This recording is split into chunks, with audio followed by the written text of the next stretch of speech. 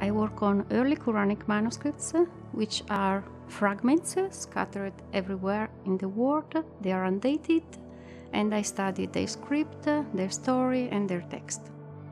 The story of the Birmingham Qur'an and its rediscovery has created something completely new, because not only academia but also general public was very interested to the story of this old manuscript, because they are from the beginning of Islam.